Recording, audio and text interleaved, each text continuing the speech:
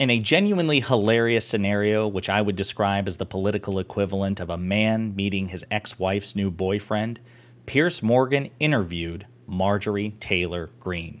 But before we unpack all that, if you haven't yet, please hit that like, subscribe, and the alert bell. All right, folks, I've just got one clip to play, but it's about 4 minutes long. I assure you it's worth every second. It's hilarious. It's great. The entire interview is about 12 minutes long, and it's pretty contentious. It's pretty wild. I'll also point out before we play the clip, the wild predicate, the absurd predicate to the interview, because believe it or not, the reason, ostensibly, that Piers Morgan is interviewing Marjorie Taylor Greene is because Marjorie Taylor Greene, and brace yourselves, she wrote a book. Allegedly. I mean, she held something up which vaguely looked like a book. It had a cover on it. It's called MTG. She didn't show us any pages, so they may be blank, or she may have written them in crayon. I have no idea. But she wrote a book. Marjorie Taylor Greene wrote a book. She'll probably burn it later on because that's just what she and her party do, but I digress. This is the exchange between Piers Morgan and Marjorie Taylor Greene, and it's about democracy and January 6th, and it's just chef's kiss. But you did suggest that people use violence to thwart democracy, didn't you? Well, you mean like in 1776 when we beat your country? Is that what you're talking about? If you want to reference... No, I didn't talk about violence on January 6th. If you want to reference 1776... What I did talk about is objecting, using my constitutional duty that I have as a member of Congress to object to fraudulent electoral college votes. Let me play you what you said. Absolutely, I did that. Let me play you what you said. Let's play what you said. Your own words. This is an important time in our history. We can't allow this just to be gone, you know, just to let it go. You can't allow it to just transfer power peacefully like Joe Biden wants and allow him to become our president because he did not win this election. It's being stolen and the evidence is there. So there can be no peaceful transfer of power.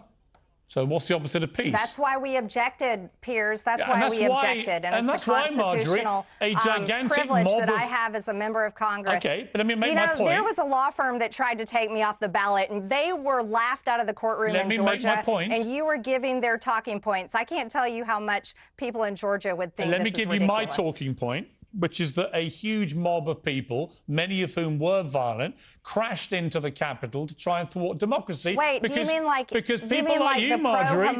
People like you said two things. You mean like the pro-Hamas rioters? No. I'm talking about January 6th. That came in and occupied our Capitol on October 18th, that Rashida Tlaib herself led? Answer my question. No, wait, we're in 2023, Piers. Marjorie, answer my question. We just had a pro-Hamas mob. You've written a book in which you talk about these things. Okay. And Rashida Tlaib led it. Can I ask you a question? Can I? Let me ask you the question.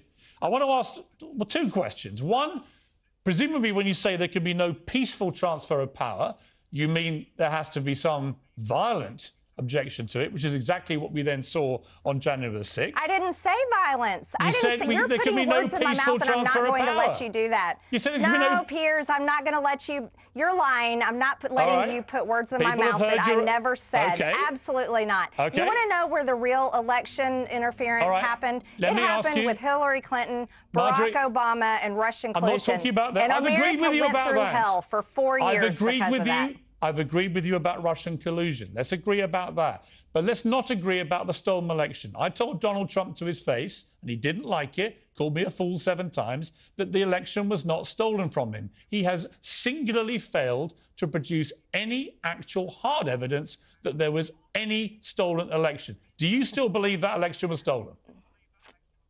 Piers, you're not even a voter in our country. No. And I can tell you right now, as a Georgia resident and a member of Congress, in Georgia, our Secretary of State illegally changed the laws. So did Wisconsin. So did Pennsylvania, to allow our states to be flooded with absentee ballots. We have cases in court today. You should look them up. Fulton County case. These are cases that are about to be heard in the next few months, Piers, excuse me. Marjorie, we're about to prove those cases.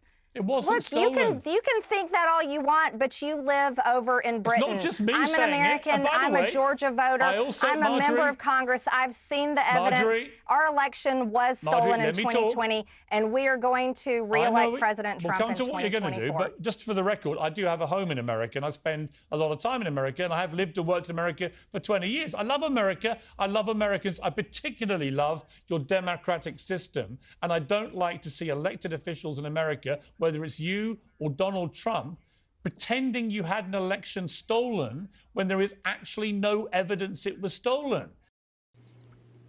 Well said, Piers.